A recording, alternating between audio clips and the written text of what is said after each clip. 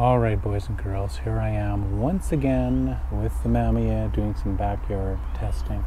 This is an addendum to the floating element test that I was doing the other day. The difference is I'm photographing a flat field. I'm photographing the wall of my darkroom outside. I have to use a neutral density filter so that I can use a wide aperture. I'm shooting wide open. What I did was I made a bunch of exposures. One with the camera at 1 meter from the wall, and I took a photograph with the floating element set to infinity, and then I took another one set at 1 meter, and I moved the camera closer, 2 feet from the wall.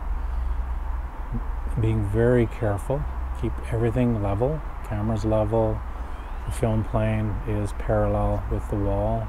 And then I took another picture with the floating element set at infinity and then at 1 meter, and that's the best I can do at 2 feet because the compensation dial does not go that close.